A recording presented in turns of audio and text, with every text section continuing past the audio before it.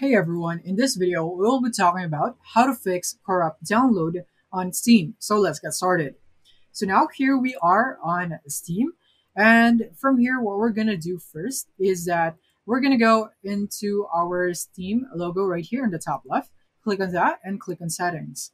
And from here you wanna go into downloads, and then from here what you wanna do is that you wanna make sure that your download region is in your location, the location is right, and from here, you want to clear the download cache. So basically, just a heads up, when you are doing the steps that I'm going to show you in this video, you might restart your download if you have done these steps. So just make sure that your download is definitely stuck, or you're having corrupt download, because in that case, you have no choice but to do these steps that I'm going to tell you right here. So from here, what you're going to do is click here on clear cache, and then just click on confirm.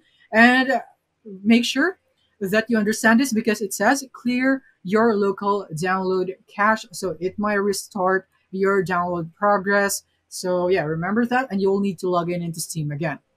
So you want to click on confirm for that. So yeah, and then once you have done this and see if the problem has been fixed, so if not, then we can proceed to the next one. Or if you don't want this, or if you don't want to restart your progress, then you can do this other thing. So the next one would be to go into the storage, and from here, click on the three dots right here and click on repair library.